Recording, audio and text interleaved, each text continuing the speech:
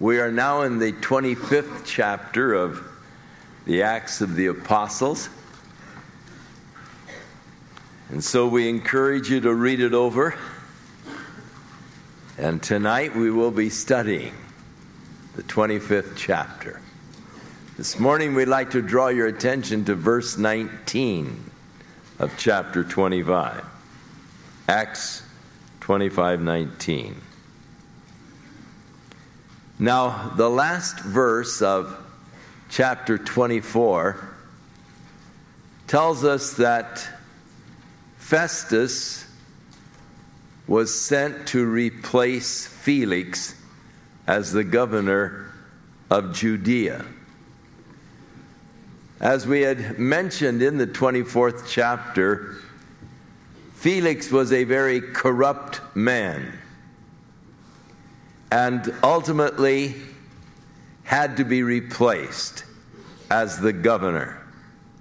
He was brought back to Rome, would have been sentenced to death, except that Paulus, his brother, interceded with Nero to spare his life.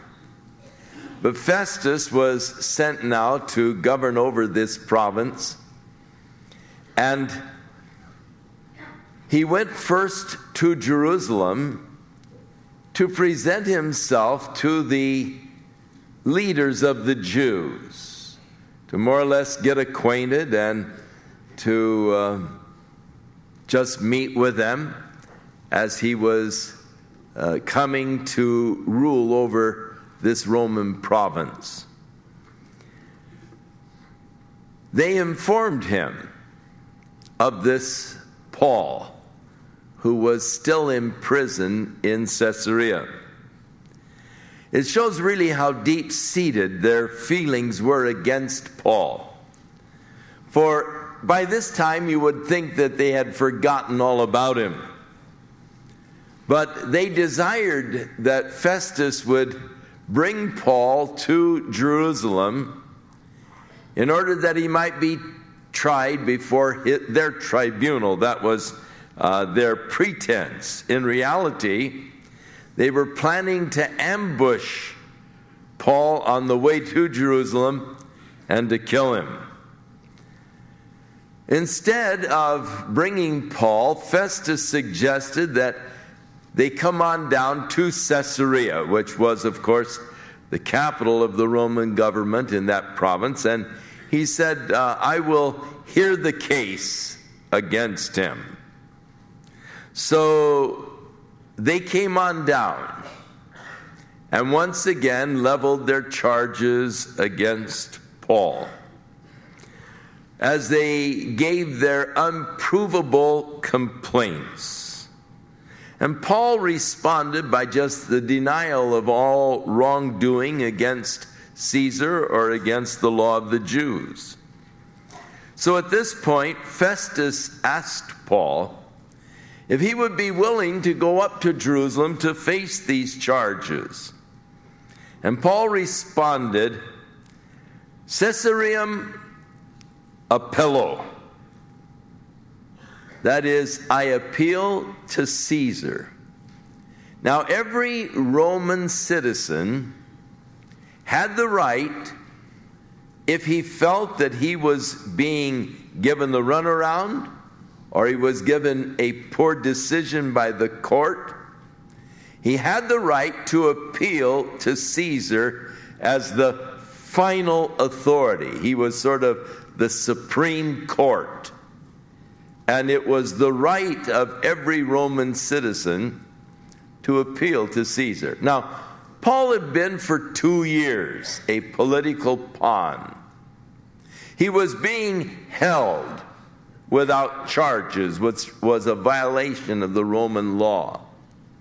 And Felix, as we said, was very corrupt, and he was wanting Paul to give him a bribe that he might release him.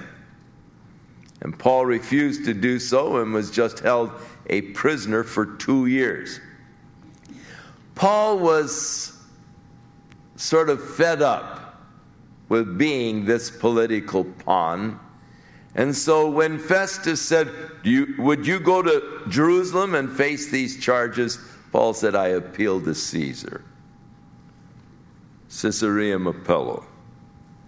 And so Festus said, Caesareum Appellestai ad Caesareum ibis. You have appealed to Caesar you will go. But Festus was now in a bind.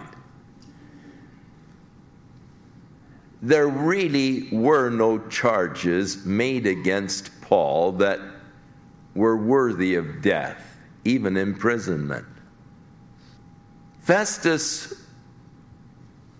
as a Roman judge, should have released Paul. It should not have been necessary for Paul to appeal to Caesar. But having appealed to Caesar, Festus now must send him to Caesar. But the problem is, he doesn't have any real legitimate charges. So that when Paul comes before Caesar, without any real criminal charges against him, then Caesar will realize that Festus was not properly exercising Roman justice. And the Romans prided themselves in Roman justice. So he was in a dilemma. He had to send Paul to Caesar, but he also had to send some legitimate charges, or else he's going to look bad. So King Agrippa, who was really over the whole territory, came to Caesarea, and Festus explained his problem. He said, I have a prisoner here who is sort of a leftover from Felix's rulership, and the Jews have made some, well, here we are in verse 19, our text. They have made these charges against him, but they didn't bring up, he said, anything that I expected them to. But they only had certain questions against him of their own superstitions, and of one Jesus, which was dead, whom Paul affirmed to be alive. So Festus said, this is, they just had a bunch of religious arguments, and it sort of centered around this person, Jesus, who was dead, but Paul was affirming that he was alive. This is the heart of the issue, and it continues to be the heart of the issue to the present day. Is Jesus dead, or is he alive? Now, it follows he is either one or the other. There are many people today who believe that Jesus is dead. They do not believe in the story of the resurrection. The story of the empty tomb is to them as a fairy tale, or they call it mythology. Those who believe that Jesus is dead are living in a dark and hopeless world. There's really no hope for the present. As we see society crumbling about us, we see the gang warfare, the rise of venereal diseases, the corruption of government. There can be no real hope for legitimate changes that will somehow stop this mad dash to destruction. There's no hope for the future. If Jesus is dead, then that means there is no hope of eternal life. We live like hogs, we die like dogs. Death is the final end. And all of those who have died have gone into oblivion. They've perished. Now, the result of hopelessness is despair.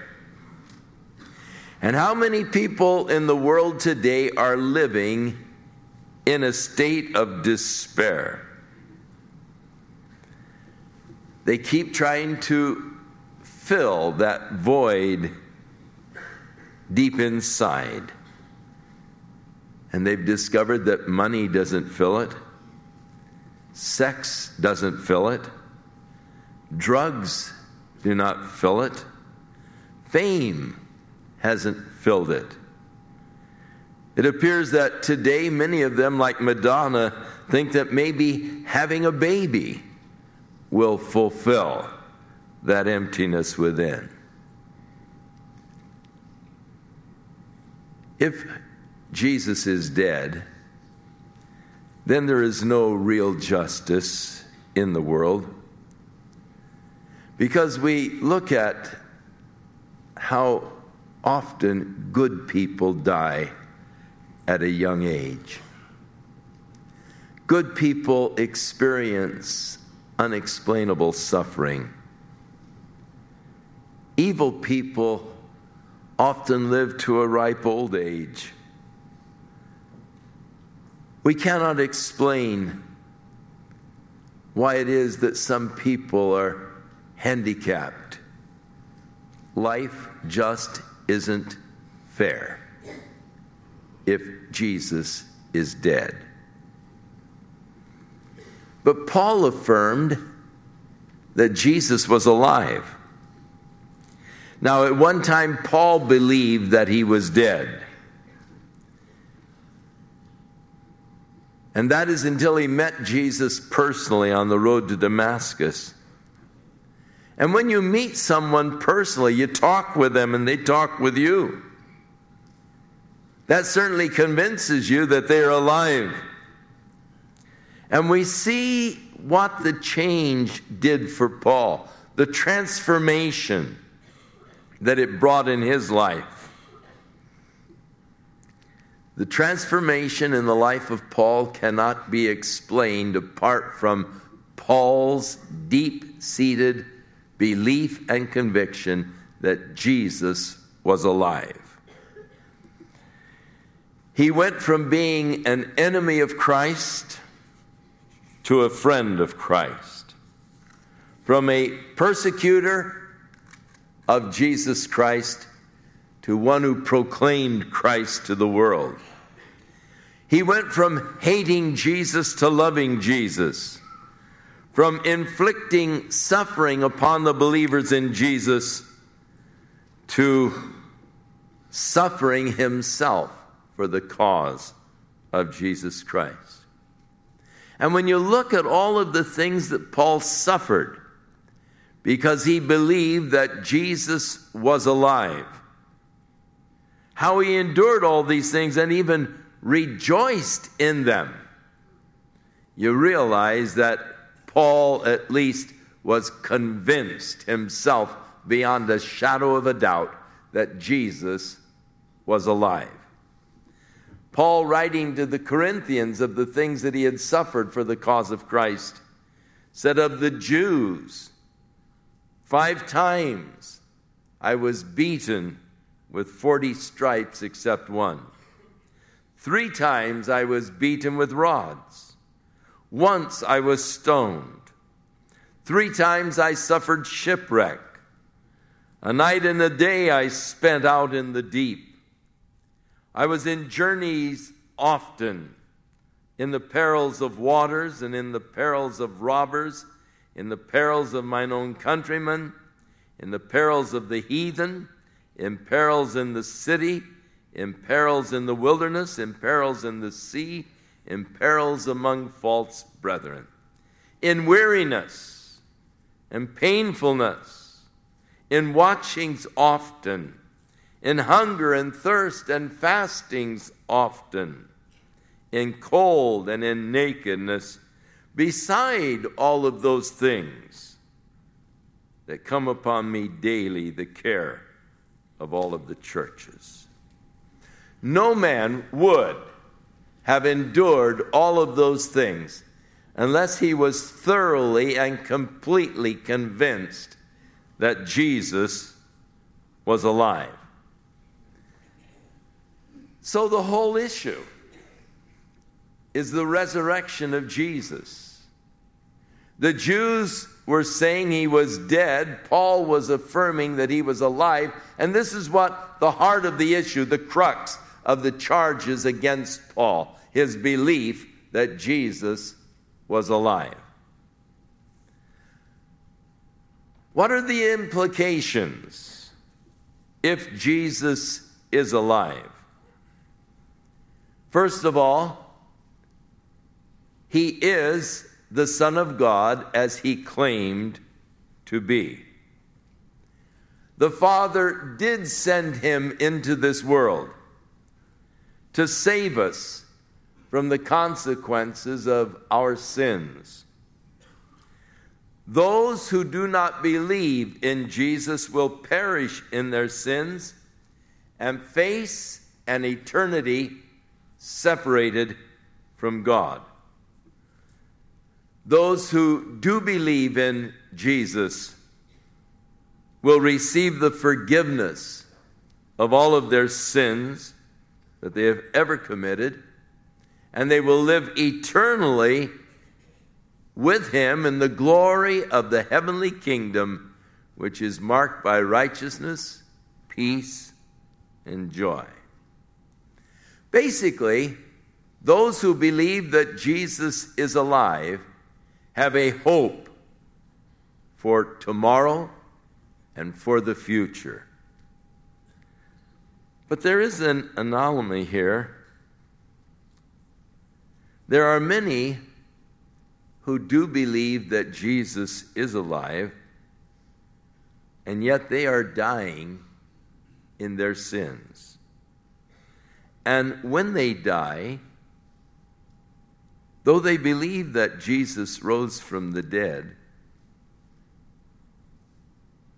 they will not be saved. They will not spend eternity in heaven. Because there are many people, if you would take a poll and ask them the question, do you believe that Jesus is alive, that he rose from the dead? They would answer yes. I would believe that the vast majority of the people in the United States today would answer yes to that question. Do you believe that Jesus rose from the dead? The vast majority would answer the affirmative. Yes, I do. But they have not committed their lives to Jesus Christ. It's a very strange and sad anomaly that there are people who believe that Jesus is alive and yet have done nothing about it. As though it didn't matter as long as I believe. You see, one of the worst blasphemies in my estimation is to believe that he is alive and yet to live as though he were dead. And that's the case of many people. Paul's belief that Jesus was alive affected his life tremendously. There are many people who believe that Jesus is alive, but it hasn't affected their lives at all. They are still living after the flesh. They are still living in sinful practices. They are living as though he were dead. They are living as though the commandments of Jesus really don't matter. And in reality, according to the Bible, Those who believe that he is alive and yet live as though he were dead are in a worse condition than those who have never heard of Jesus Christ. Peter, in writing his second letter, said, "For it had been better for them not to have known the way of righteousness than after they have known it to turn from the holy commandment delivered unto them." You'd be better off if you had never heard than to hear and do nothing about it. Jesus, in Luke chapter 12, speaks of a wicked servant, a servant of the Lord. But he began to live as though the Lord was out of the picture, not coming back. And he said, that servant that knew the Lord's will and prepared not himself, neither did according to his will. That is, he wasn't obedient to the Lord, will be beaten with many stripes. And yet he who knew not, and though he did things that were deserving of many stripes, will be beaten with few. For unto whom much is given, much will be required. And to whom men have committed much, of him they will ask the more. To believe that Jesus is alive, and yet not to submit to Jesus as Lord, is one of the worst sins a person can be found guilty of. It moves me, it breaks my heart to realize that there are those here today who have been attending faithfully week after week, listening to the Word of God, and to realize that they're not saved. They're eternally lost because it hasn't made any changes in their lives. They're still living as though Jesus were dead. They are still dead in their trespasses and in their sins. They live as though the commandments of Jesus are not really applicable to them. They live for the flesh. They're living after the flesh. You see, salvation is more than just believing that Jesus is alive. It's living as though you know he is alive. Living in the power of the risen Christ. Submitted to the lordship of Jesus Christ, where he is first, foremost, the Lord of your life. So important. So important. Big argument. Jews against Paul. They said Jesus was dead. Paul affirmed that Jesus was alive. And he is either dead or alive. But to say, I believe he's alive, isn't sufficient.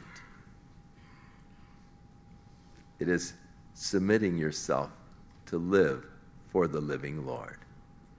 Shall we pray? Father, help us to realize today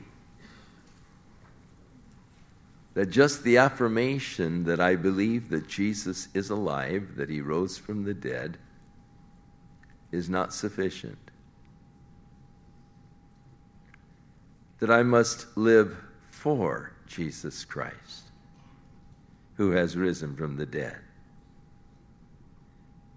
That he needs to be the Lord of my life. as I yield and surrender myself to be governed by, ruled by the authority of Jesus.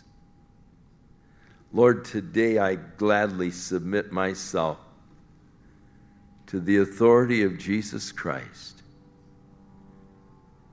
asking you, Lord, to rule in my heart and in my life. And I pray, Father, that there will be many who will join with me in this commitment today as we ask you, Lord, believing that you have risen from the dead, we ask you to rule and to reign in our hearts, in our lives. Come, Lord Jesus. Take over. We surrender ourselves to you. Amen. Shall we stand?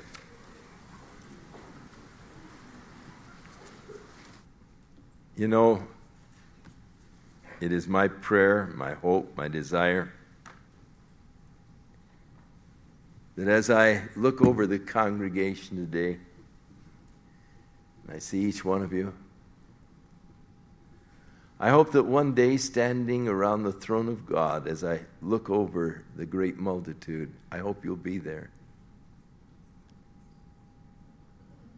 It would break my heart to think that I have spent so many years teaching, ministering the Word of God. And though you may have believed the things I said were true, yet you lived as though they were not. It didn't have any effect upon the way you lived. You were still living a life that was dominated by your fleshly desires. Jesus never became Lord. Not just believing he's alive, but living a life that is in harmony with that belief.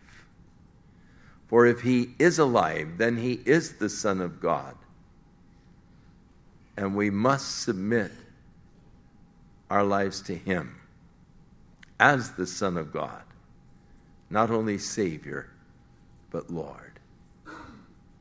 If you haven't really made him the Lord of your life, I would encourage you to do it today. Go back to the prayer room and there just kneel before him and say, I want you to take over my life. I want you to transform my life. You see, Paul not only affirmed that Jesus was alive, but the way he lived proved that he believed it. The fact that he made such a radical change proved that Paul believed with all of his heart that Jesus was alive. Not only affirmed it, he lived it. And it's important that we live it rather than just acknowledge or affirm it. May the Lord be with you, and may you live this week in conformity with your belief that Jesus is alive. May you live in fellowship with him. May you walk with him in harmony of purpose and heart. May you live for him.